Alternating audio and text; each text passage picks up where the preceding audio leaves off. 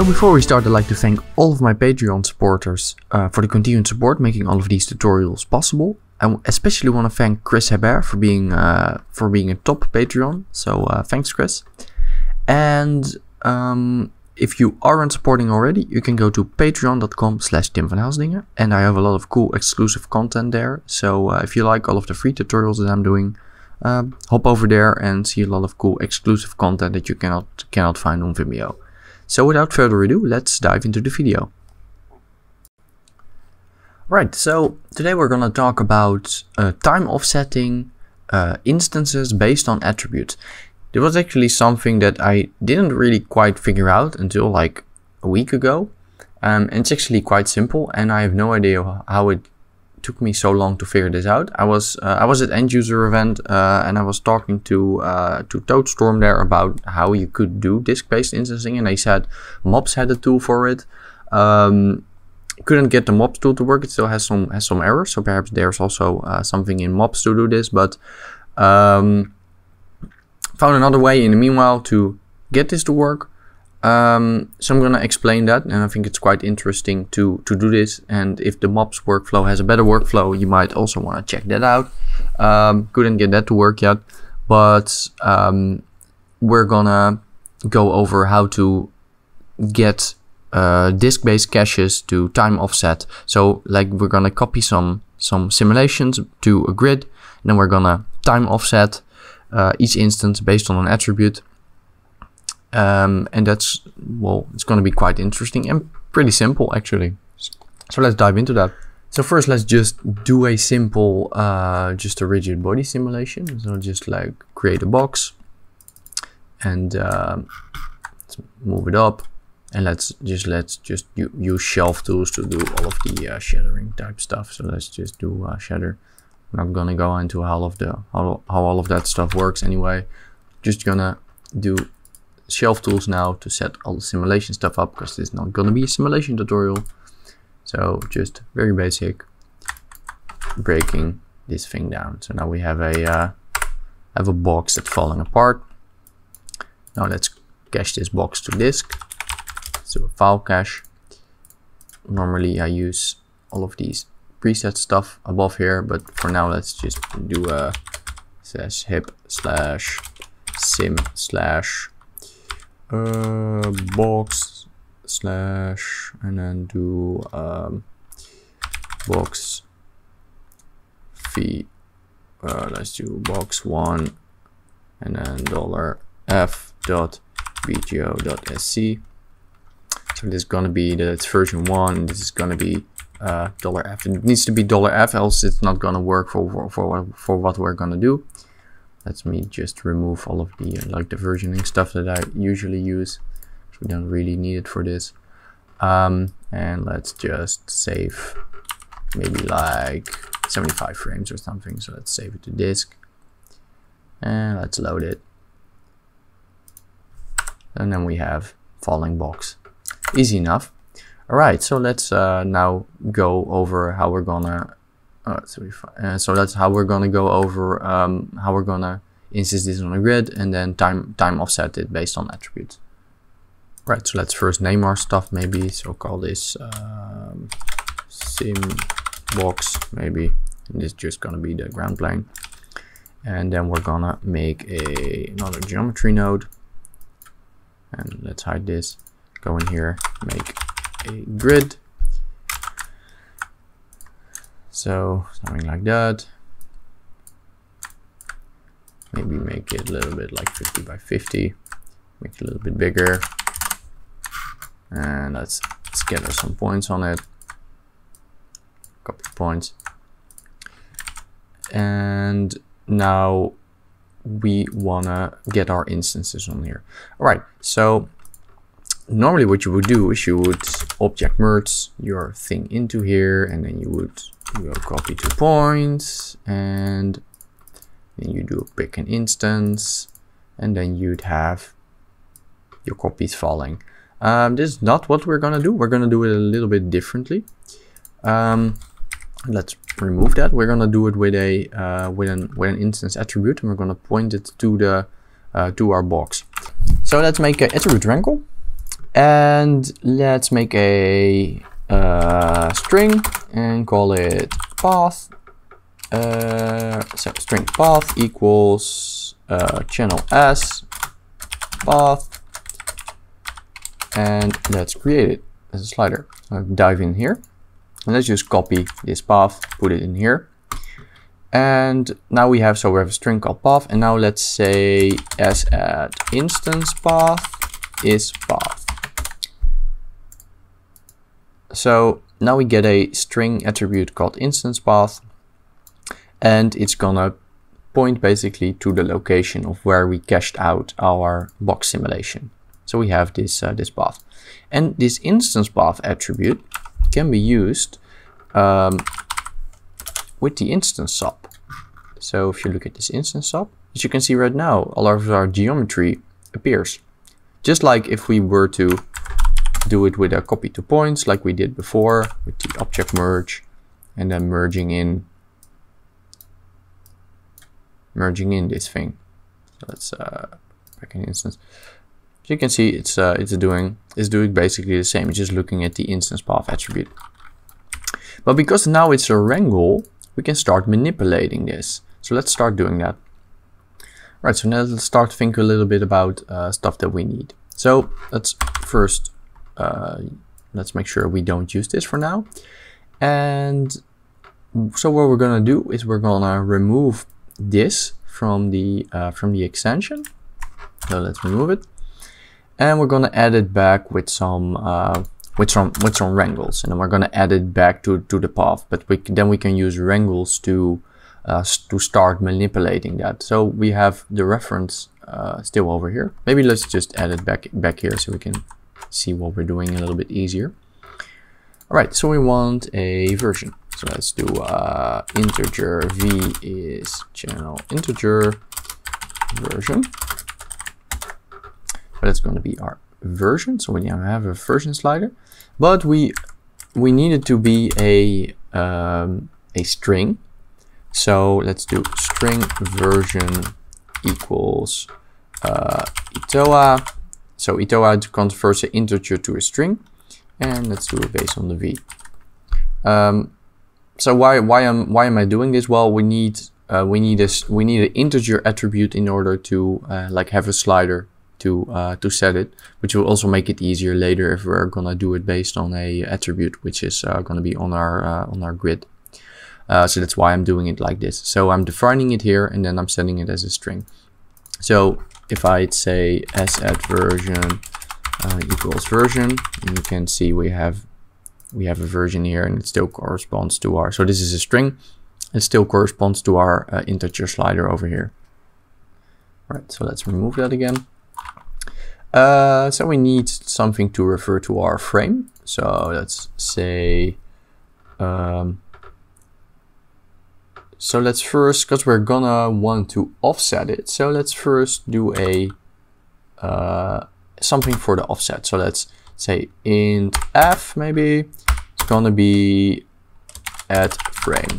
So now we have a integer called f, and it's gonna equal to the frame. And maybe we want and later we want something for the offset, but let's just first keep it like this. So f is gonna be our frame number, and we need it to be a string again. So let's do int frame equals frame f. And why is this erroring? Let's see. Integer f. Oh, this needs to be a string, obviously. So now we have this as a string. So again, s at frame equals frame. Just if you want to double check, you can see we have our frames as a string. Again, we need it to be a string in order to append it to our path. All right. So, and now let's make a string called extend. We need ext, so for the extension, and it's going to be .bgo.sc. So that's going to be our extension. So now, okay, now we have all of the necessary ingredients, so to say. So let's say So asset instance path is going to be, okay, so now we're going to do concat. So concat is a function and it can add strings together. So let's remove all of this stuff over there. So let's add our stuff together. So let's say we want to add path, then we want to add version, then we want to add an underscore. We had that in our thing. Then we want to add our frame, and then we want to add our extension. All right. So now we get another instance path, and you can see it refers to the same thing there. And then if we're gonna highlight it here, then you can see this all still works. And this looks more complicated than what we had before. But of course, now that we have it all split up, we can start changing stuff around. So let's start doing that. All right, so let's start adding some attributes on our grid. So let's just do something simple and interactive. Let's add like a sphere, and let's create an attribute wrangle, or maybe just use a color, make it easy so we can see what we're doing. So let's make this black, like that, and then let's make this one white. All right, and then let's do a attribute transfer, and then so we have this. Let's transfer the color. Let's blend it out a little bit, like that. Right. So now we have just a simple interactive thing where we can move this around. So maybe just put it a little bit to the corner and increase our blend width. So okay, right now, so we have this value, right, like that. And it's gonna be roughly from 0. So let's have it go from 0 to 1, something like that. All right. So now we can use this attribute to start offsetting our instances. All right. So let's go into our wrangle, and let's do something with our offset. So let's do a integer called offset, and let's set that let's fit r at cd.x. Let's fit it to, so be from 0 to 1, and let's fit it to from 0 to maybe 20. So we're gonna set our have our offset be 0 to 20 frames basically, and then let's add it. So let's add it to the f. So that's plus offset. So now our frame is going to be the offset. All right, so now let's highlight our instance. And now you can see we have offset our instances. So it's also, let me make it a little bit different. All right. Now they're gonna spawn. Let's just put it back like it was, but you can see. So it's acting a little bit crazy in the viewport with like going to black and going to white. And I don't know. I think this is a viewport bug because you don't see it when you render. When you render, it's absolutely fine. It just it happens in the viewport. No idea why, but that's what happens. So yeah, the time offsetting works. So let's randomize one more thing. Let's randomize the version.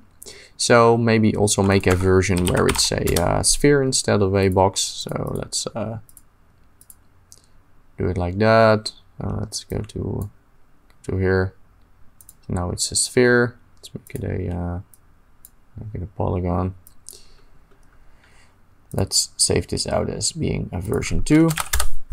So let's save it. So now we have a oh, I need to move it up a little bit. When it starts out, let's do that. There we go. So we have a sphere falling. And then let's go in here And let's in our wrangle randomize our version a little bit. So instead of, so in here we're using a version. So let's just do something different. Let's say integer rand is going to be random based on the point number. And we're gonna round it to being an integer. So then it's gonna be from 0 to 1. And why is it erroring? Rand at point. I'm not sure why this is erroring. Round integer rand and plus 1. Why is this not working? If I make it a float, will it work again? Still erroring. Let's see what's going on here. Let's put it like this. Oh, okay, I'm completely stupid. I need to give it a name, obviously. So let's get set vname vname equals rent. So that works. So let's copy this, let's remove this, let's just put it in the version instead of the slider. Let's put it like that. So now we're gonna have a random version, but it's gonna be from 0 to 1, so that's not correct. So let's add 1 to it. So now it's gonna be either version 1 or version 2. Now we're gonna highlight the instance. So let's go over here and let's play. And now we have either boxes or spheres being randomly time offset and randomly dropping down. So let's just make a little flipbook here. And again, I don't know what's up with the viewport flipbook thing, but believe me, this looks fine if you render it. So it's a weird viewport thing. But you can see this works quite well. I feel quite stupid for not figuring this out earlier. If I'm completely honest, I was working on something a while ago and I couldn't figure out how to do this. But as you can see, this works quite fine. So yeah, hopefully you learned a lot. Again, if you want to see some Patreon exclusive stuff, go to patreon.com/JimVanHelsing. I have some super cool advanced stuff. Like multi-hour tutorials on how I did if you have seen my Jeep driving through the muddy water stuff, I have a course on that. A lot of other cool stuff. So make sure to head to Patreon to check that out. And of course, you can also get the HIP file for this particular tutorial on my Patreon. So hopefully you learned a lot, and I will talk to you next time. Bye.